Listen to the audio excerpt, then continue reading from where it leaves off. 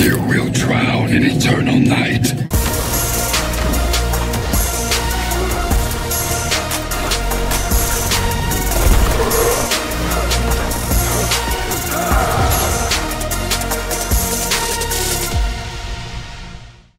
Hi guys, welcome back to the channel and to another Mortal Kombat mobile character review. Today we are taking a closer look at Kold War Sonya Blade. We will go through all of her basic attacks, her special attack, her X-ray, her passive and everything else she brings to MK Mobile.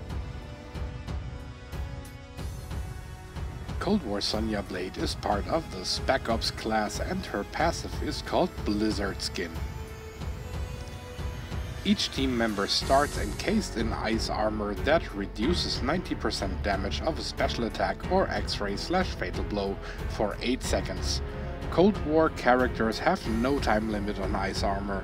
All Kold War teammates have 60% chance to gain ice armor on special attack too. In terms of synergy, Kold War characters do 10% more damage versus Day of the Dead characters.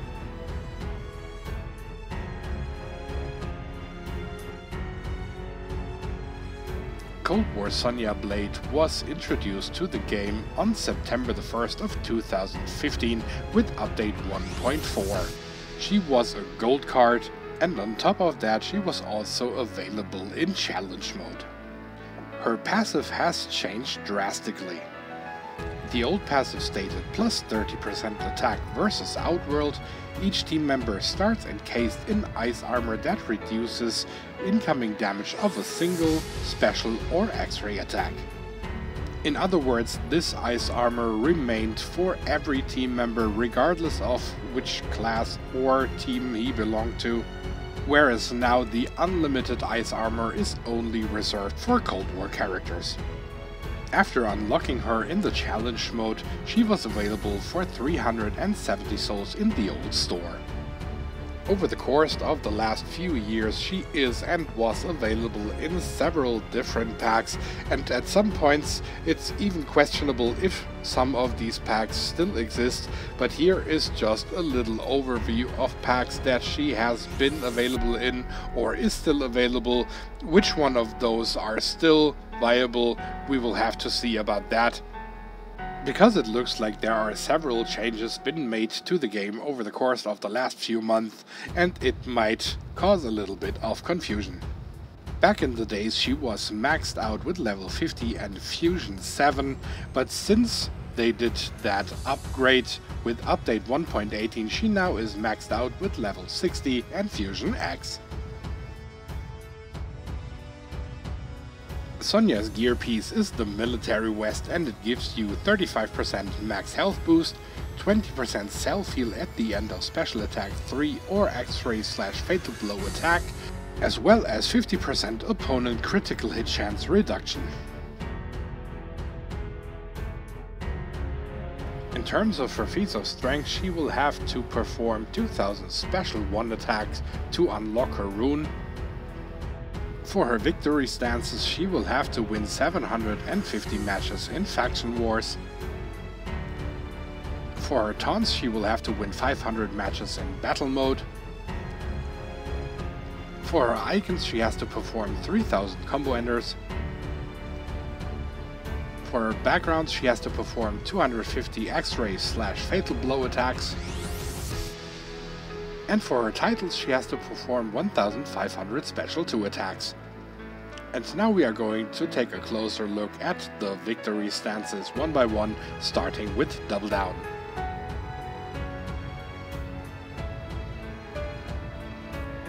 Next would be No Chance.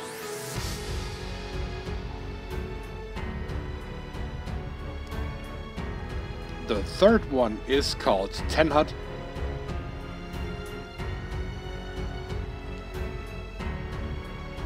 And exclusive for Kold War Sonya Blade only, Sonya Will Break You.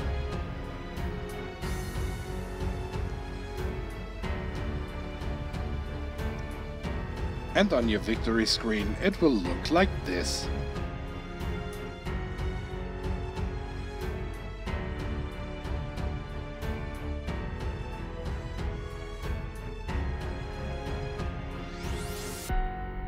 Now I'm going to show you all of her backgrounds.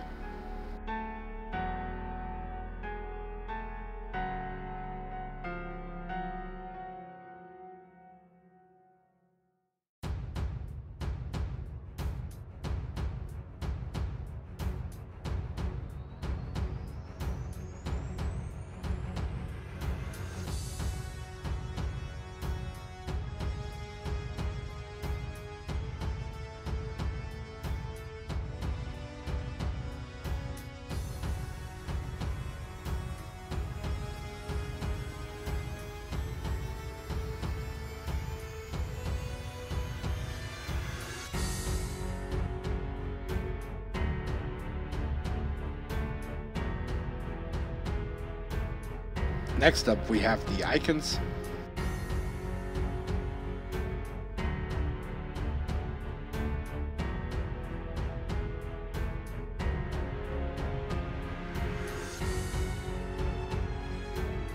And finally the titles.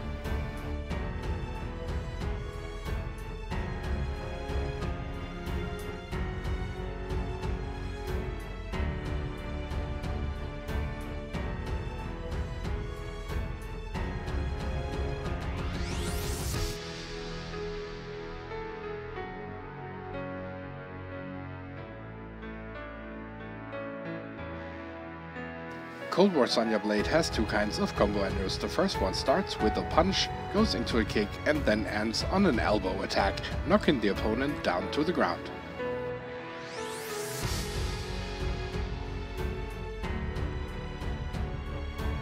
Her second one consists of two kicks pushing the opponent back, making it ideal for follow-up attacks.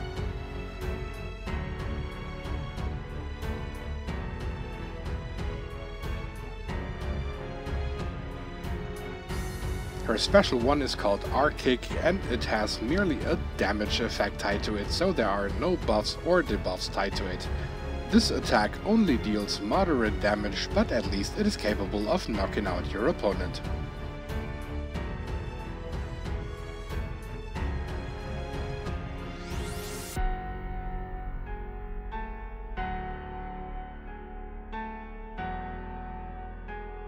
Her special 2 is called For the Motherland and it has a power drain effect tied to it. This attack consists not only of two mini-games, but is also capable of knocking out your opponent, whilst also dealing massive damage to it, which can backfire greatly, especially when opponents resist the power drain or even are immune to that. And since it also has a lot of mini hits, it's very likely that a Revenant Shield will be triggered. Her X-Ray is called Special Forces and it also has a power drain effect tied to it.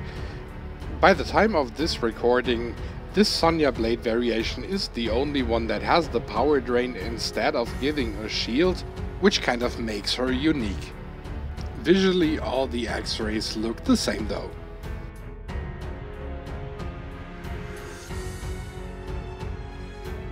When it comes to the passive, we only really have to mention the Ice Shield, where she takes less damage from incoming attacks, which makes it very useful if you are facing X-Ray teams and the sword.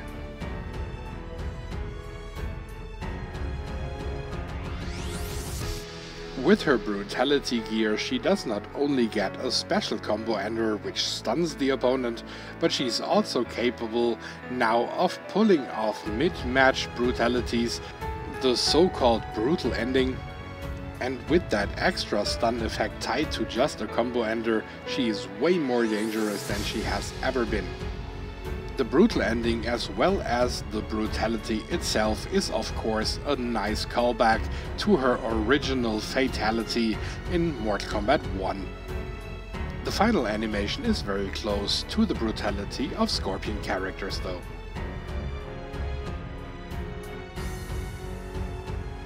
And now it's time to recommend some gear again, and my first choice goes to the Rusty Chainsaw, not only for the block break on basic attacks, but also to reduce the power cost of Special 2 by 50%, and since her Special 2 is basically the most important attack in her arsenal, this one is one you would like to have more frequently.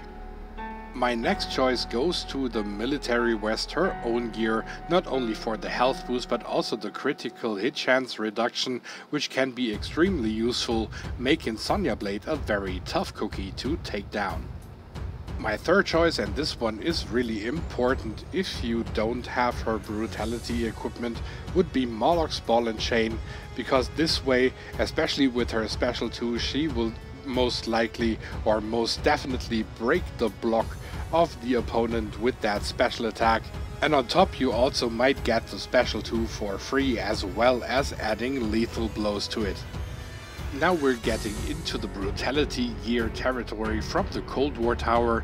We're starting here off with General's Knockout Gloves, which give you power generation boost, also the chance to remove an opponent's active buff on combo enders, as well as the chance to stun an opponent for a few seconds if you're dealing a critical hit on basic attacks. That is kind of confusing because usually that happens on a combo ender, and it's also listed to be the final perk to unlock if the gear is maxed out, which also weirdly works if the gear is not maxed out, because I literally get that stun effect even though my General's Knockout Gloves are not maxed. So the typical MK Mobile confusion here. Maybe in the future a few things will change here, we will see about that. But now moving on to the best gear for Sonya Blade, and that is General's Father Gun. With this one you will get a damage boost against enemies affected by stun. You will have unblockable chance on basic attacks as well as special attacks. So in a way that would replace Moloch's Ball and Chain. And once maxed out you would even have a 50-50 chance of shield break on special attack 1. And when it comes to the favorite loadout at the moment, I would go with her brutality gear, as well as the military vest and the T800 endoskeleton, to boost her health even more, as well as reducing the power costs of special 2 by 50%.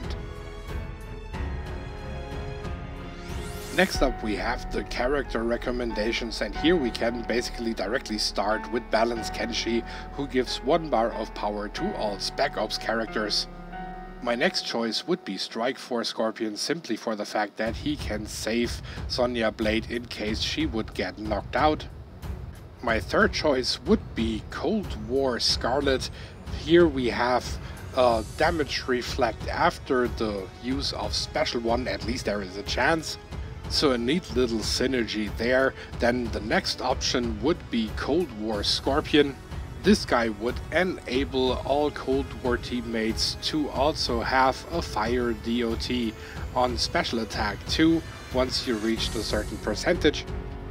And the winner in my book and the best character to play with Kold War Sonya Blade is Kold War Sub-Zero.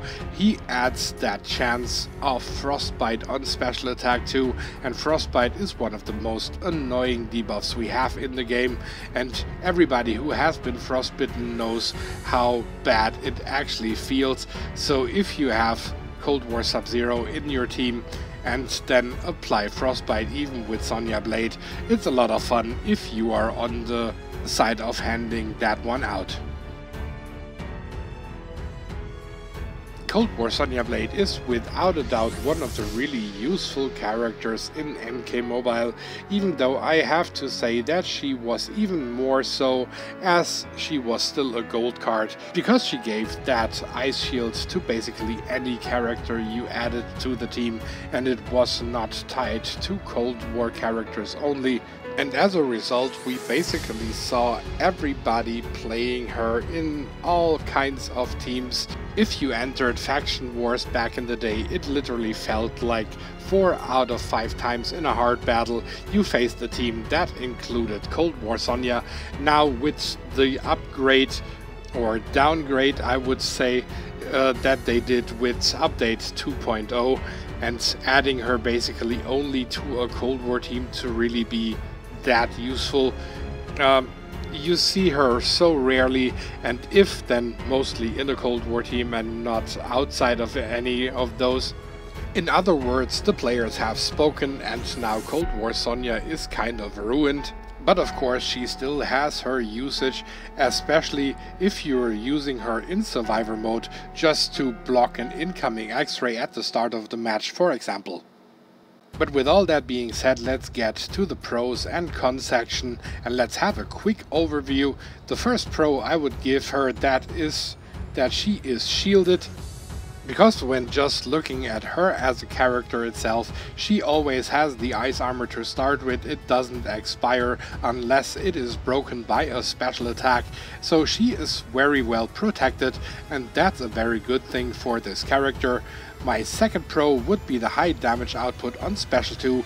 As I already mentioned, it has also the negative side. If, for example, that Special 2 is survived, or the opponent is immune or resisting the power drain, then they will get a lot of power and basically have enough power to answer with a special attack, which can badly backfire for Kold War Sonya Blade.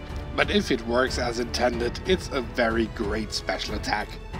And my third pro would be that she is pretty tough to take down. Somehow there is something about Sonya Blade characters that make her very resilient, and she can take a lot of damage.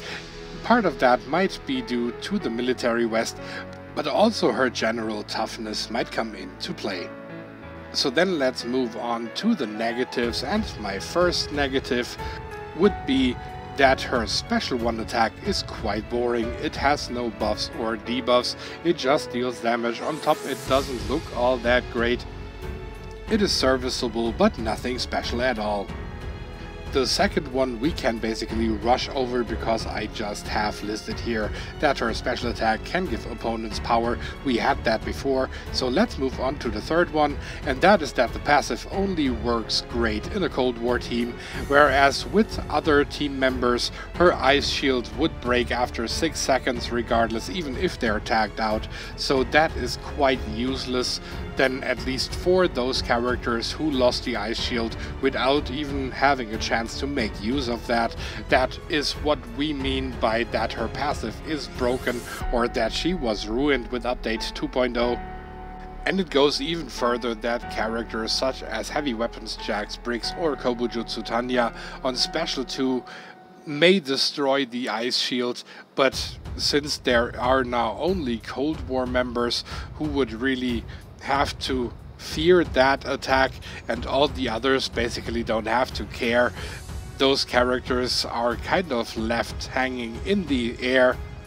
And it really feels like upon changing her for the diamond transition, they didn't put enough thought into her, because all the other effects that were tied to that ice shield are now kind of useless. But to get to a final rating for Kold War Sonya Blade, I am still willing to give her an 8 out of 10. And I know all that stuff with the passive and such has been quite a bummer and a very big negative for that card itself, but if I just judge her by herself, which means that her ice armor is still working for her herself, she has a great special 2 attack, she has power drain, she still can give some solid protection in survivor mode in case that is needed, and on top her new brutality gear makes her a really good fighter. So despite all the criticism, she also deserves some love. And with that, my review of Kold War Sonya Blade comes to a close. As always, I thank you a lot for stopping by on the channel, and I hope that you enjoyed this little character review. By now I have reviewed all Cold War characters except for Scarlet, and I also might need to go back to the other ones, because I did those a very long time ago and they're no longer up to date. But at the same time, there are still so many other characters who don't have any review yet, so they will of course have the priority. But yeah, that's it from my side. And the only thing left for me to say is thank you for tuning in once again. If you enjoyed this video, please like, comment and subscribe. In case you didn't like the video, hit the dislike button twice just to make sure. And if you want to support the channel a little further, please consider joining the Patreon family of KC Mobile Gaming. You can already do that with as little as just $1 a month. And also follow me on social media like Twitter and Facebook. You will find all the necessary information in the description below of every video. If you want to see more content, then why don't you just click on one of those two videos here. Thank you for your support. Have a good one. Casey over and out for today.